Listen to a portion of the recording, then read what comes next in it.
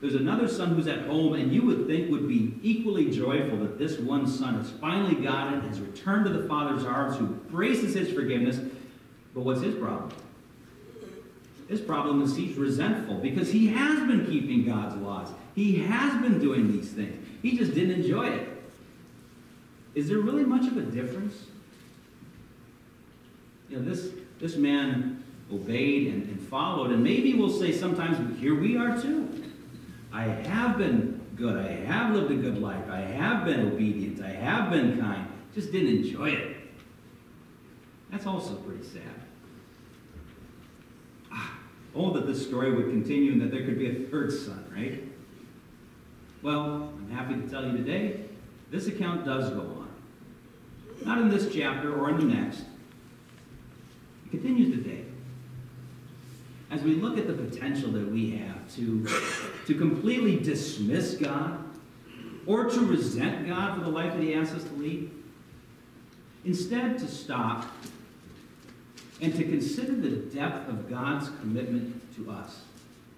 What that means. I have time. I have talents. I have treasures. I have forgiveness. And I have a God who's committed to me enough to guide me in using these things. I have a God who will never let me go. And instead of seeing that as a reason to run, as a reason to try to find a better way, as a reason to stay, to embrace his laws, to embrace his promises, to embrace everything that is my relationship with him.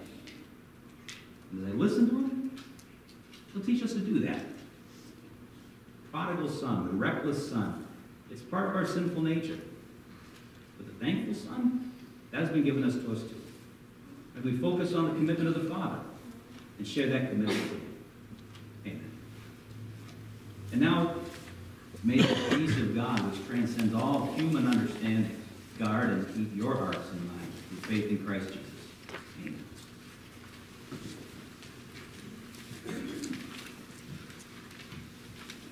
Once again, please rise.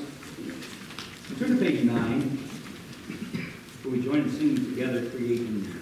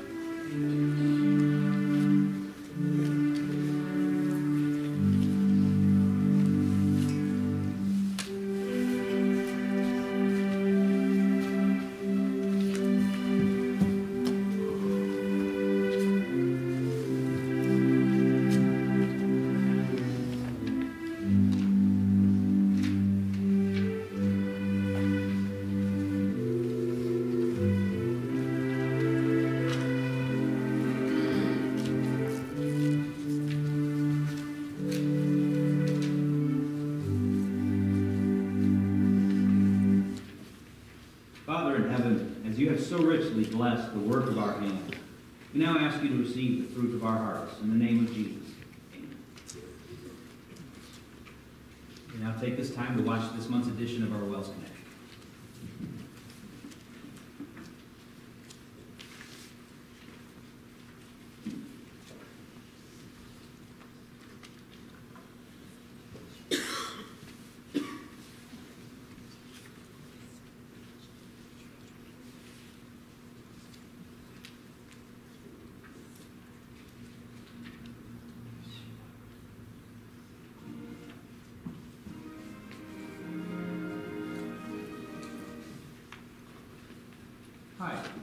President Mark Schrader.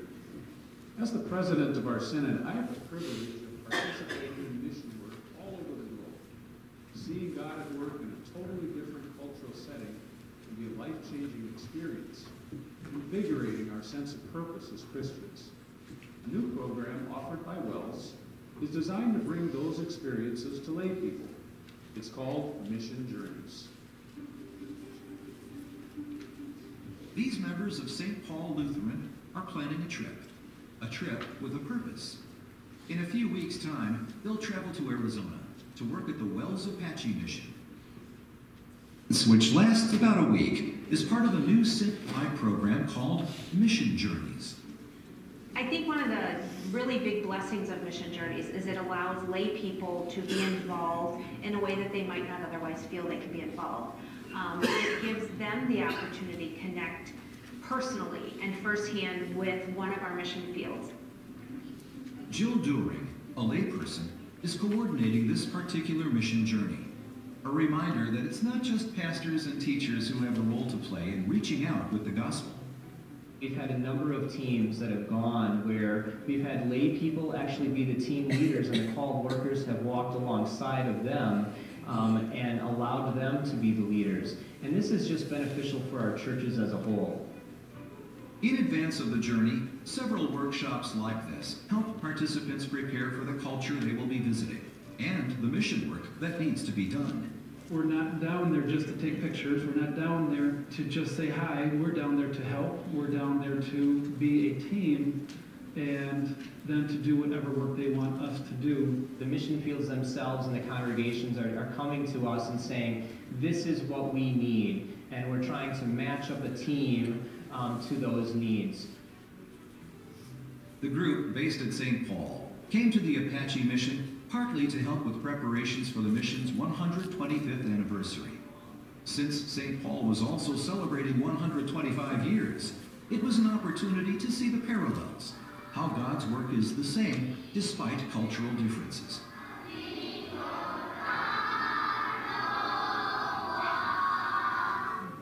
It's a great opportunity for me to be reminded that heaven is going to be filled with brothers and sisters of all races, nations, language, tribes, and people.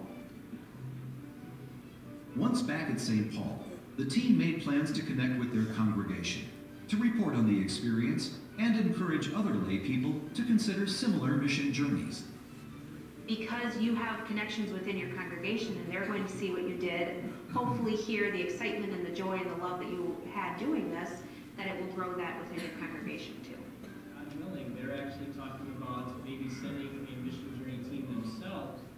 While some mission journeys travel to distant world mission locations, other opportunities are available closer, within the United States. So there's a mission journey opportunity to fit the resources of almost any group.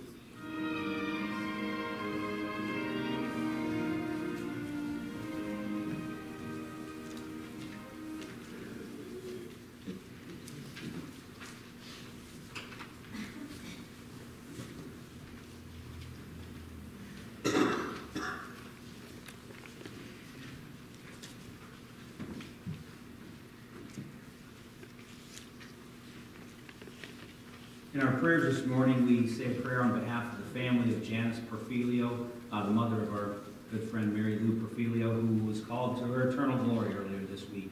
So we thank God for this and ask for comfort for the family. Please rise as we join in the prayer of the church.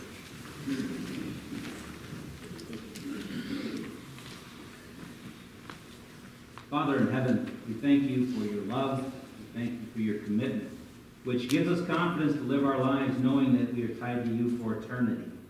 We thank you for the love that you showed to Janice during her life, all that you accomplished through her, all that you did for her and allowed her to see. We thank you above all for bringing her to faith and holding before her eyes the glory eternal that is hers now. We thank you for comforting her and strengthening her and using her, but above all for now giving her the glory that you promised to us all. We ask that you be with the family during this time. Help them to see, as much as is humanly possible, the glory she now enjoys, so that they may find comfort and look ahead to the day when they join her as well. We ask that you guide us and sustain us, protect us, and hold us in your hands always. We ask all of this in the name of our Savior, Jesus Christ, who has also taught us to pray. Our Father, who art in heaven, hallowed be thy name. Thy kingdom come, thy will be done on earth as it is in heaven. Give us this day our daily bread, and forgive us our trespasses, as we forgive those who trespass against us. And lead us not into temptation, but deliver us from evil. For thine is the kingdom, and the power, and the glory, forever and ever. Amen. Please be seated as we continue with our next hymn, 384, By Grace I'm Saved.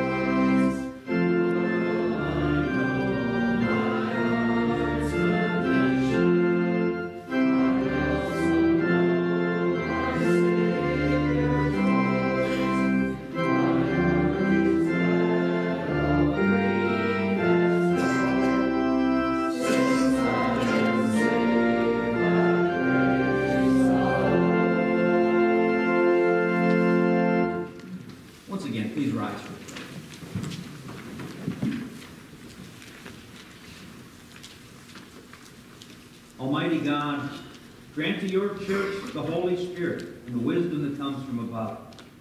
Let nothing hinder your word from being freely proclaimed, to the joy and edifying of Christ's holy people, so that we may serve you in steadfast faith and confess your name as long as we live. Through Jesus Christ, our Lord, who lives and reigns with you and the Holy Spirit, one God, now and forever. Amen. The Lord bless you and keep you. The Lord make his face shine upon you and be gracious to you. The Lord look upon you with favor and give you peace. Amen. Please be seated. As we continue with our final hymn, 610, Now Thank We All Our God.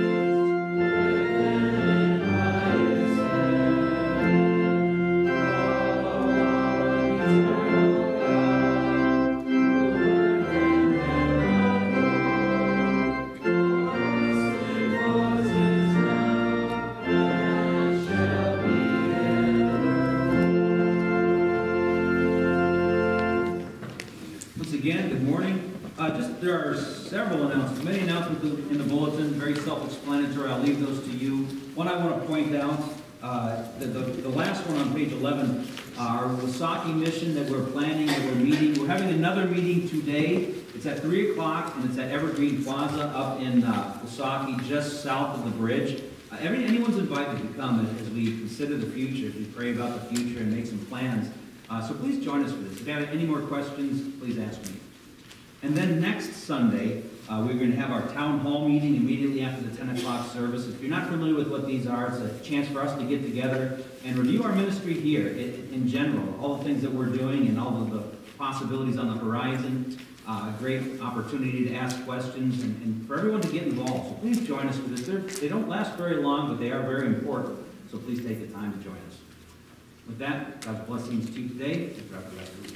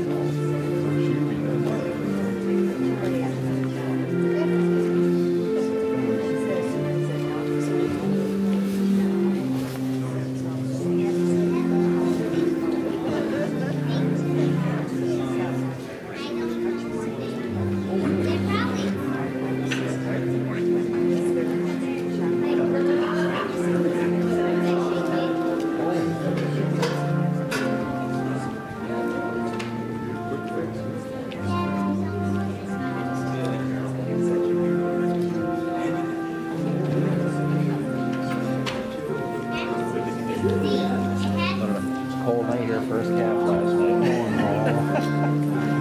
Oh yeah. Yeah, it was dried off, a little cold out and everything, so we're doing good this morning. Already cleaned already, so but they get kind of ornery when the dogs are around. Yeah. Turn your back on. Oh, no. I had that one a few years ago. When we were here, I had to take the calf up at the loader. I know. Couldn't get near her at all. When she didn't have a calf, you walked up to her scratcher, she was fine. Oh yeah. See you later, Anna. Have a good day.